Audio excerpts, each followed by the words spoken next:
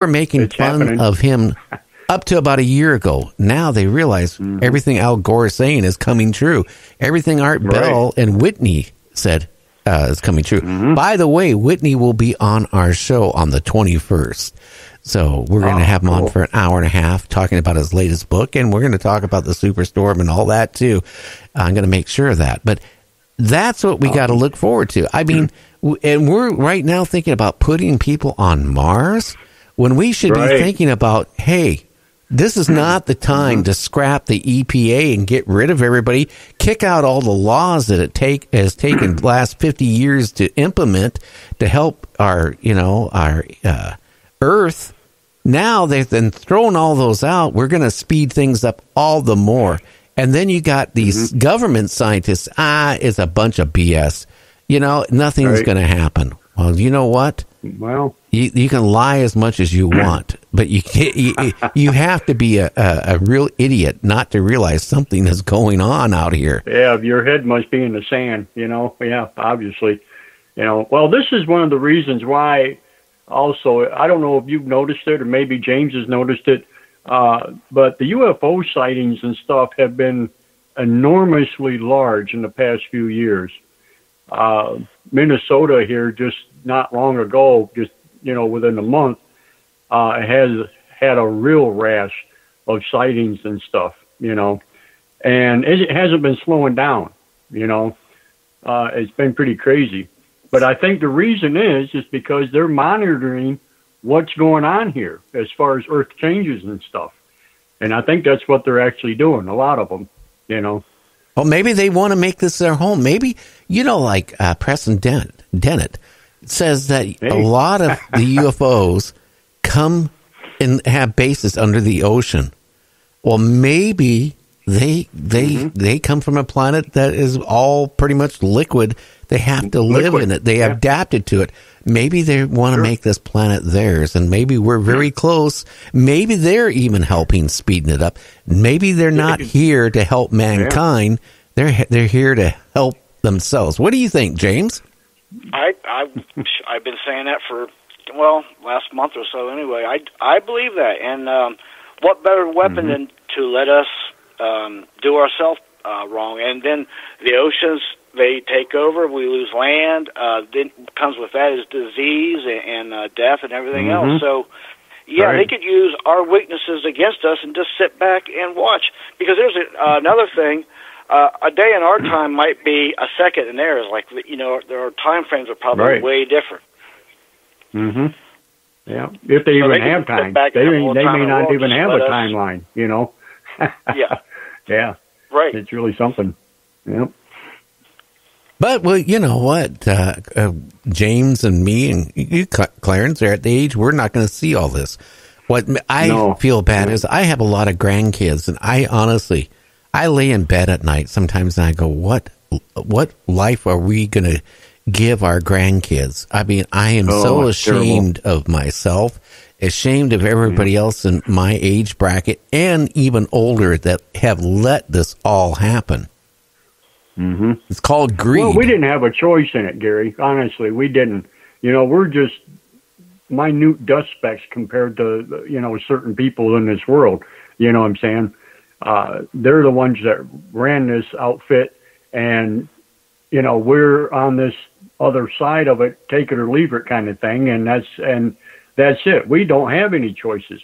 Even our voices are so minute, you know what I'm saying? It doesn't matter to them, It's astonishing. It really is, Well, now everybody, and I'm not a political show. Well, I am. I am classified paranormal conspiracy, actually. Okay. I will say this. This is one time where the Republicans, Democrats, or whatever should be looking at mankind, looking at our country, our citizens, and then make the decision on that, not by the party and stand by either Republican or Democrat. Go by what their heart feels, not what they have to do because they are elected as Democrat or Republican and they have to be that way. No, they don't. They can vote and make their own decisions. You got to think about us, your family. Yes. Okay, not what what your reputation is going to be if you step out of line, a Democrat or Republican, and you're scared to be honest and speak your truth. That's what the problem is right now, more than ever. Yes. Yep, I'll agree. I definitely agree with that. So then we get past the point of no return, and then what happens? Then what do we do? Well, that's just it.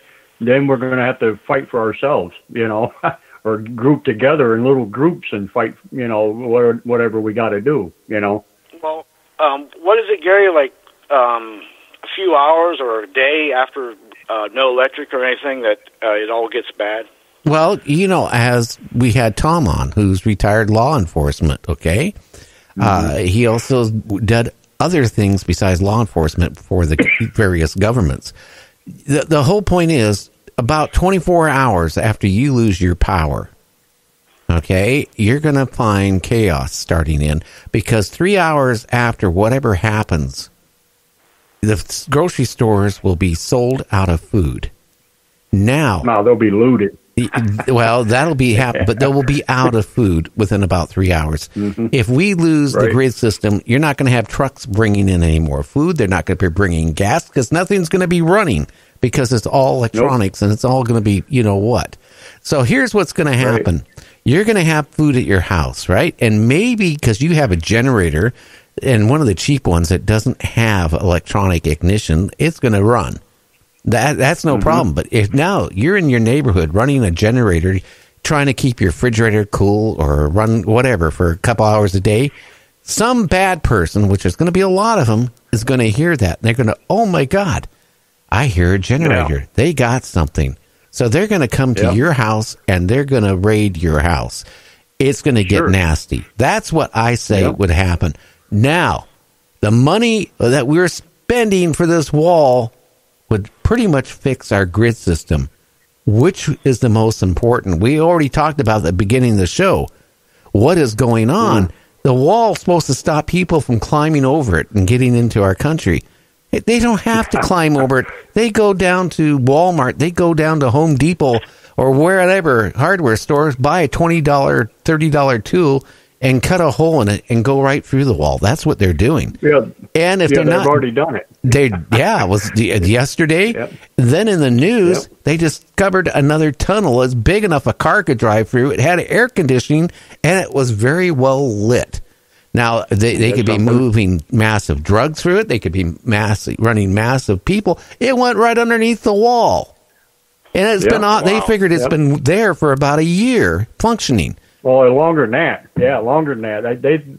The way I'm looking at it, I figure it's been there at least 10 years or more, Yeah, at least. It took them a long time to build that. You know what I mean? But there's a whole bunch of them probably. And the bad part is, do you think they're smart enough to use ground imaging radar to check right where they put in the wall to see if there's something underneath it? No, they don't think about that. No, it's the government. They don't think about those things. At cost. Yeah, built it right over top of it. No big deal. Yeah, that's a good point, because obviously they've been doing this for a long time. They're good at it. They know what to do, and that money could have been allocated for the in case the grid system does shut down. Yeah, well, that's what I'm worried about. It's just we know the grid system is going to shut down. We just don't know when. Well, it's got to. Yeah. Now, I've had some so-called experts on the show. They have said, well, it's not going to shut down every grid system in the United States. There'll be small pockets. Great. You'll have small pockets that some people are lucky to have electricity, right? Well, 3/4 of the country won't have electricity, and it's going to be, you remember Watts? You guys are old enough to remember what happened in Watts. Absolutely. Absolutely. Yes. Think about 10 times worse. Oh, absolutely. Yeah. Yeah. Ouch. Yeah, that was, chaos. Well, these younger folks that listen in, they probably won't understand what happened then, but that was pretty crazy. It went out of control fast. It went from protesting to rioting to murder to theft to, all kinds of stuff. Burning. Yeah, looting. Buildings, burning. Yeah. And it didn't take crazy. Very long for it to happen. Matter of hours. Yep. Yeah, so you can imagine what it's going to be like after 24 or 48 hours. Yeah, well, I'm more worried what's going on right now. Okay, we, by the end of this month, have to extend our budget or come up with a new budget for this country. Now, we have somebody who's saying that because of what's going on, they're not going to do anything about it. They're not going to do an extension on our budget. They won't sign for it. So it could shut our government down, which it will shut our government down again, which now we already have the tariffs, right, which has drained our economy like you wouldn't believe, has hurt us drastically. The last government shutdown, it hurt people financially big time. So this is going to hurt people again right before Christmas. Good time of the year, right? Go celebrate. Tell your kids why you can't buy them any presents and why you don't have a Christmas tree this year. Now, the elections are coming up, right? The way this is going to play out is going to be two ways you can look at it. One, it's going to be a circus, I think. Two, if it does get more serious, I have a bad word. 2 words. Martial law. Oh, Lord. Yep. And that's where your FEMA camps come in. Yep.